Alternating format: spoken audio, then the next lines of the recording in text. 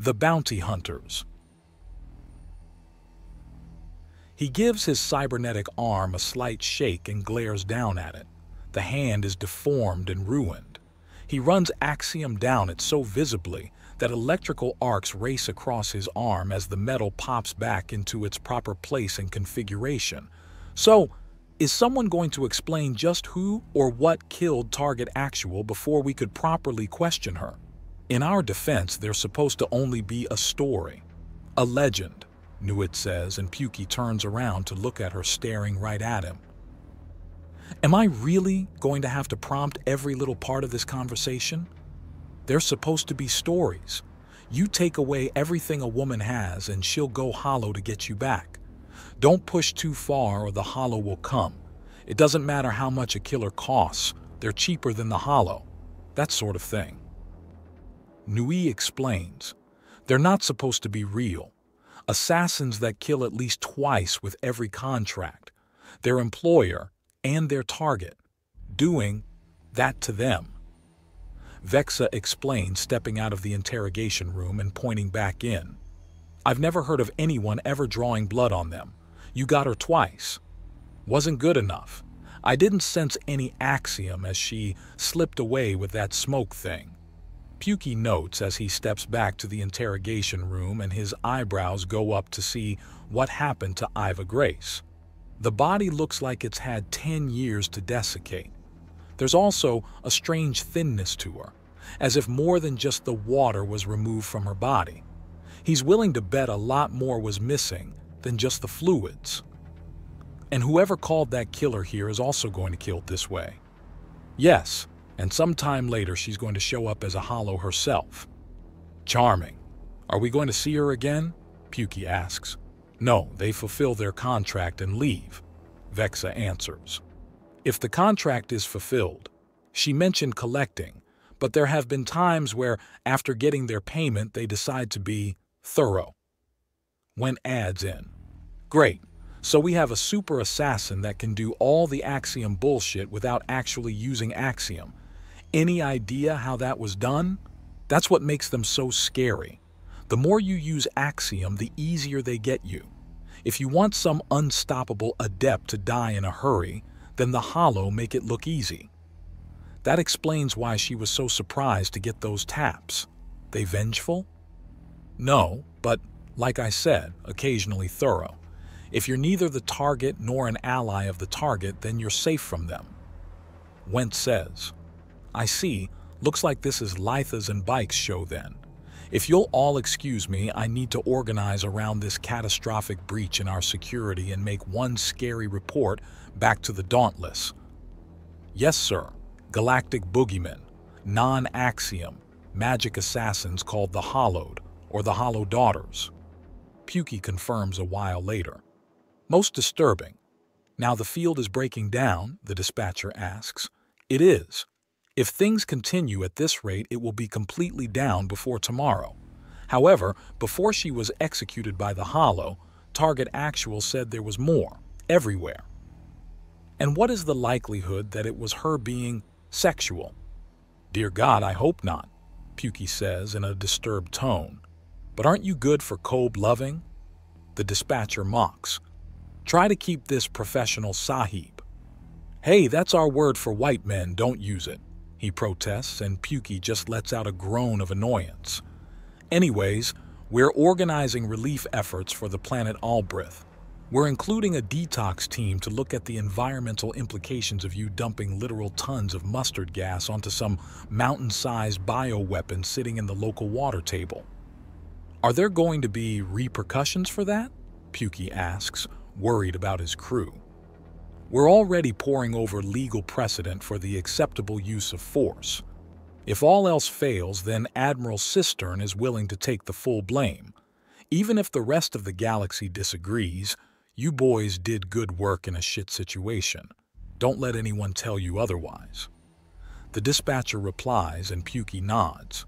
Good, good. I've got my people going over all of Iva Grace's stuff to see if she kept any notes or had any properties where she might keep a journal or something. If nothing else, you should be able to confirm her movements and find out if that threat of there being more weapons was a serious one. I hope not. The idea of the woman upping herself from the mountain-sized face with tentacles is bad. It's going to take weeks in a dedicated space dock to fully repair the chain breaker, and the local one is massively understaffed after all the horseshit that Target Actual pulled. Are you still capable of movement? Yes, but nearly a quarter of our weapon arrays have been sheared off or separated from the power grid, and the collateral caused several shield generators to go critical. The creature must have had some minor obsession with symmetry which slowed it down, because we've got a huge V-shape carved into the ship from the bastard. Atmospherics are thankfully uncompromised, and the ship is still space-worthy. I just don't fancy our odds in a fight anymore. We went from hilariously overarmed to slightly above average in one fight. I don't like that. I'd imagine not.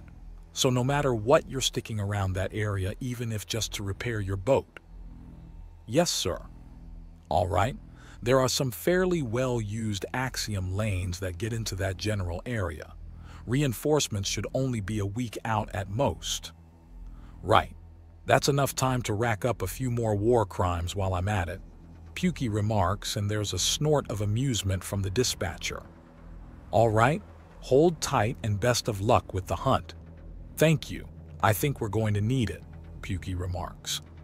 You know, an investigation is off to a roaring start when you can't stop cracking your head against the low-hanging ceilings of an absolutely tiny house. We should just take this place apart and go through all the pieces. The Hat mutters as he picks up his Carnex leather hat again. In all fairness, we should have expected this. She was experimenting with bio-nightmares. Having her personal residence below legal height requirements is such a small thing by comparison. Mr. T begins, and the Hat snorts. Right. Well, pun aside, if someone's already committing murder, is it really a surprise if they jaywalk? Fair enough. The Hat mutters as he scooches into the next room and starts reading off the titles of her books. But I think we would be better served if we just loot this place down to the foundations and sift through it all back on the ship. Probably. But after everything that happened and all the shit Grace put them through, the people are really, really skittish. So we need to at least try to be subtle and dignified about things. Mr. T notes. So the two biggest members of the crew are sent to find clues in a house owned by a being so small that she doesn't have to bend down to bite your dick off. The Hat says bitterly. Thank you for that mental image. You know, sometimes. Hello there? Mr. T begins and then stops. He had been checking drawers by pulling them out and then placing them back in, but the one he had pulled out was sitting off the table he was at. Find something? I believe I have. Mr. T continues as he examines the bottom of the cutlery drawer to find a pair of data slates velcroed to the bottom of it. She's hiding things on the underside of things. Something I'll have to look for. The Hat remarks as he starts shifting things around a little more. She has a lot of paper books, kind of odd for how the galaxy prefers data slates. We may have to grab all of them. If they're just books, then they might be interesting to read through. If they're part of some insane code, then we might get something more out of them. Mr. T explains before his communicator goes off. Tea time? Are you both still at Target Actual's house? Bike asks. Yeah, finally found something too. Why? Her car is on the move and heading your way. Get ready. Bike answers. Well, fuck. Let's get outside so we can actually move without potentially destroying information then, the Hat says.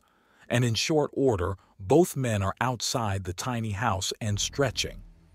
I still say we should just take it apart and loot it all down to the foundations. I'm starting to agree. The only person we have the right size for that house is Cindy, and she's not a field girl. Mr. T remarks, passing the second data slate to the Hat.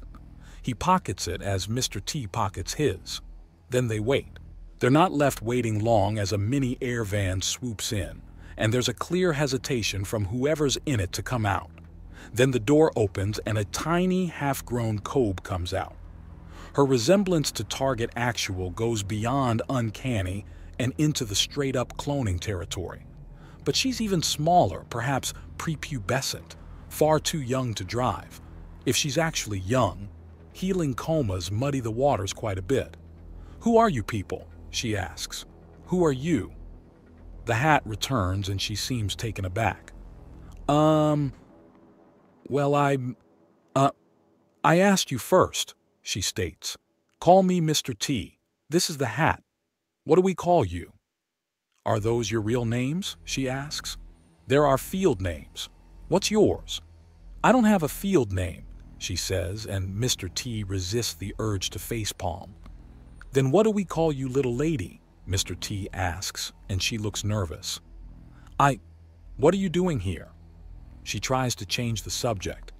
"What are you doing with Iva Grace's vehicle?" The Hat answers, and she suddenly looks panicked. Over the next 3 seconds, a lot happens. The girl jumps back into the minivan and takes off. Both men dive forward, and as Mr. T grabs onto the rear bumper, the Hat grabs onto him and they start going up. It takes all of 5 seconds for the Hat to climb onto the top of minivan using Mr. T as a ladder. The girl's scream is at a pitch so high that a dog would whimper in pain to hear it. She immediately loses control of the vehicle and it slams into a large tower and then starts spinning. The Hat rips out the door, grabs the terrified Cobe and leaps away from the minivan as Mr. T lets go and makes a safe landing even as the minivan crashes into the side of a building and the Hat lands on the ground unhurt. "And she fainted. Lovely," the Hat says, holding her up by her armpits, and she's just hanging loosely. "So where's your money? Daughter? Sister?" Mr. T asks, walking up to the Hat. "Maybe a clone. Still, we'll know when we get her to Cindy." The Hat answers. "I got her. You want to toss the wreck?" "Yeah. I may as well do something useful while we wait for evac," Mr. T states. "I think you're right, though. She's got everything that Target Actual had detail-wise, just in miniature. And things just got more complicated. Although, to be fair, we should have expected more normal clones scurrying around," the Hat says as he starts hold the tiny half-grown Cobe like a baby and follows Mr. T to the car. She wakes up to a stark white room. That's normal. But the bed she's on being so huge she can't reach the sides of it? That's not. "Oh, you're awake. You gave us quite the scare there when you just fainted dead away. How do you feel? Is there any pain or numbness?" a voice asks, and she turns to regard a mountain Cobe approaching with a pleasant smile. That the doctor is another Cobe puts her at ease in many ways as she closes her eyes and considers. No pain or numbness. I am a little hungry, however," she answers. "Of course, you poor dear. You've been out for several hours. I'll have something sent up. Do you have any preferences?" The doctor asks her, and her face lights up at the prospect of choosing her own food for once. "Fish, well, fried in oil," she says, and the doctor nods. "We have a lovely dish called fish and chips, a bit on the big side, but it's easier to deal with having too much to eat than not enough," the doctor says, and she nods if only to get at the fish. Whatever the chips are, they can go rot. She's getting some fish. The dish is sent for a while later. A young Nagasha man with some clear augmetics brings in a trolley with delicious-smelling food. And the food. A large platter filled with what look fried tubers and what are clearly large chunks of fish deep-fried in oil, and it smells heavenly. There are 2 more Cobe-sized plates to the side and a container with a spigot for water. "I missed a meal of my own, so I hope you don't mind if we eat together," the doctor says. "Really? What's been happening that's kept you so busy?" "Well, not even half an hour ago this room was nearly full. I only finished cleaning when you woke up," the doctor explains, and she would swallow if she had enough spit. "Was there a fight?" She remembers being attacked by 2 gigantic Tret, likely of Canador descent, and everything went dark as she tried to escape. Mother, can I go now?" the Nagasha asks, and the doctor nods. "All right, be back later." "Your son works at the hospital too." "Hospital? Oh no. You're on a spaceship. We have some questions for you, but we don't want you hurt. We're not your enemies, and I'm afraid 2 of our soldiers made a bad first impression." "Soldiers?" she asks. "This is bad. Very bad." "Yes, but don't worry. My job is as a doctor. I'm on your side. So long as you're in my infirmary, you're safe and no one will hurt you," she assures her. But she has a hard time believing the woman. She's not so hungry anymore.